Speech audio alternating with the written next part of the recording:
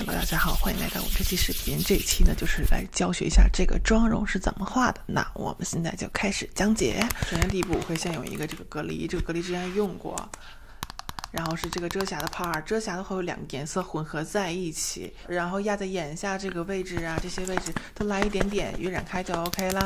然后是粉底液的环节，粉底液会上的比较轻薄，因为刚才已经上过遮瑕，只要均用的肤色就可以了。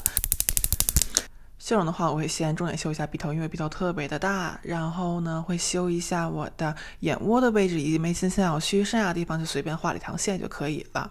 人中一定要涂画很深邃，嘴角可以开一下子。现在就是一个小花猫，它们给轻轻的晕染开，就会变得非常的自然。眼睛的位置可以稍微带一下。用完液体修容还会用上一层粉质的修容，这样子会显得整个妆面更雾面。就在咱们刚才涂过的位置再稍微带一圈就完全 OK 了。然后提亮这 part 呢，我会上很厚，因为这样会让面部变得非常的平整，基本就是在鼻梁啊、下巴呀，还有眼周、鼻周的位置、太阳穴的位置，反正让自己脸变成2D 就对了，这样会很平。因为我之前纹过眉毛，所以画眉毛基本就是压之前的印儿画就行了。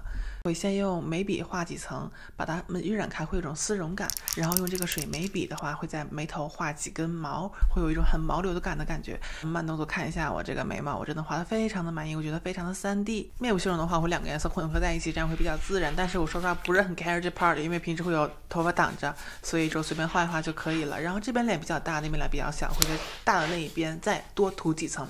以上就是修容部分的全部内容。这眼影盘买了3个月，第一次用真的有点紧张，但是说实话真是终于用了。里面配色就是这个样子。首先我在思考这个配色要怎么画，先拿一个最浅的颜色做一个打底，贴着睫毛根部慢慢的往外晕染，眼尾处可以多晕染一些，再拿一个第2浅的颜色加深一下眼尾还有下眼影的地方，这样会显得眼睛更有神。再蘸取一个最深的眼影色，就像画眼线一样画这个眼影，贴着下睫毛的根部画，远处看就会像有一个毛影的下睫毛的感觉。虽然我没有，但是咱可以来一个假的，对不对？这跟眼睑下至是一个画法。然后用余粉画一下卧蚕，这样卧蚕会显得特别自然，特别的有肉感，比较真实。你看这个效果好不好？现在我的水眉笔2次返场，用来画我的下睫毛 ，yes， 非常的自然，非常喜欢，非常 nice。哎，我为什么又在画眼影？哦，这是小亮片，这个小亮片可以在眼中位置加一个小布灵布灵，我很喜欢这个小布灵布灵。然后再拿一个深色的小布灵布灵上一下我的眼尾。现在呢，就是我们开心的腮红时光，腮红一直用的这一款，你看它已经铁皮了。然后在颧骨的位置打一个小水滴就可以了。我还喜欢在鼻头的位置还有下巴的位置多打腮红，很可爱。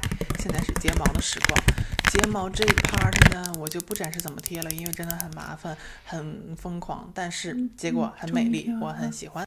然后会再涂一层唇泥，这个唇泥我特别的喜欢，再上一层稍微深一点的唇泥，在内侧做晕染，然后借一点画在鼻头上，还有一些颧骨的位置，会有一个色彩上的呼应。画完了，咱们现在啪，嘿嘿，看一下这个怎么说呢？非常漂亮的，欣赏一下 AirD OK 吗？然后戴眼镜看一看，这样子好不好看？其实我自己觉得没有什么大区别，我也不知道哪个好看还是哪个不好看。哎 ，That is my final look。今天妆容的一个结果就是这个样子。我这是在干什么？哦，我在跟你们说拜拜。那咱们就到这儿了，拜拜啊，拜拜，下期视频见，拜拜。